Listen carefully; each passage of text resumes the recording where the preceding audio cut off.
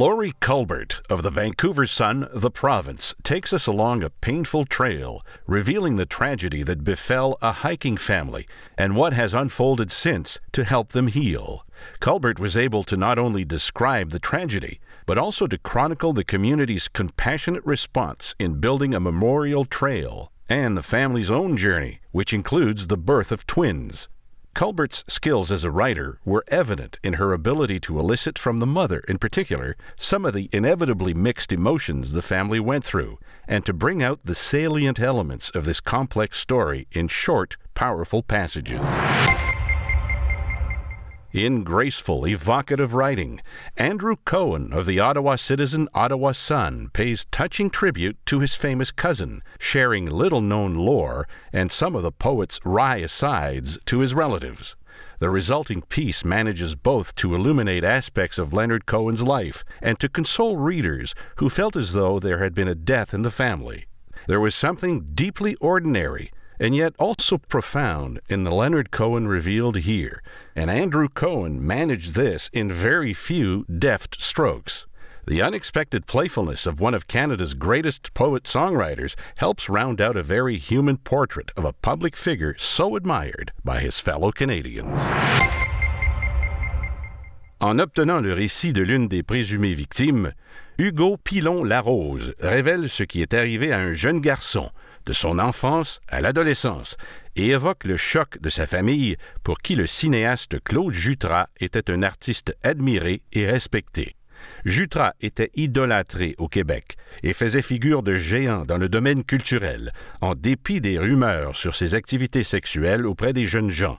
Cet article traite concrètement des activités sexuelles de Claude Jutras, en retraçant et interviewant l'une de ses victimes, possiblement la plus jeune, et en exposant pleinement la tragédie d'une vie ruinée par un prédateur sexuel. Hugo Pilon-Larose montre ce qui peut arriver quand un enfant est agressé et qu'il sent qu'il ne peut confier la vérité à personne autour de lui en raison de la renommée de l'agresseur. Un homme issu d'une famille stable et attentionnée qui finit par vivre seul avec 3 chats, aux prises avec l'alcoolisme, la drogue et la délinquance.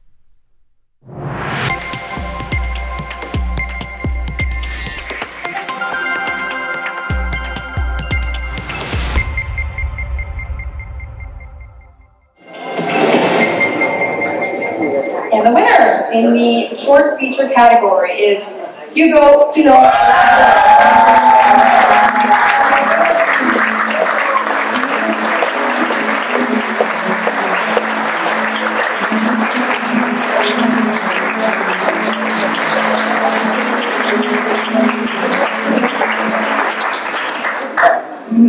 Merci beaucoup. C'est vraiment un honneur. Thank you very much to the National Newspaper Awards Organization for this huge honor. Pour réaliser cette enquête concernant Claude Jutras, j'ai eu la chance incroyable d'être supporté et encouragé par des collègues journalistes intègres, passionnés et rigoureux. Sortir des histoires bouleversantes comme celle-ci, c'est d'abord et avant tout un travail d'équipe.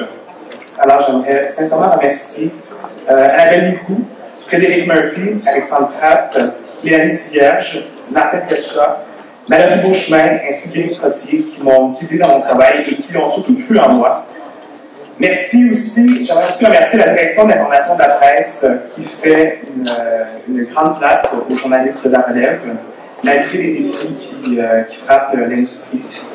J'ai écrit ce reportage-là alors que j'avais seulement 26 ans et je ne suis pas certain que j'aurais eu nécessairement la même liberté, la même confiance dans tous les médias. Alors je le remercie sincèrement. Et en terminant, bien sûr, j'ai une pensée ce soir pour Jean, qui est la victime dont j'ai publié le témoignage. Merci Jean de m'avoir fait confiance dès notre première rencontre et de m'avoir confié une histoire. Et j'espère que ces reportages t'ont permis de te sentir un peu plus libre et que ton témoignage, comme tu me dis, que tu l'espérais, a aidé d'autres victimes de pédophilie à dénoncer leur agresseur. Merci.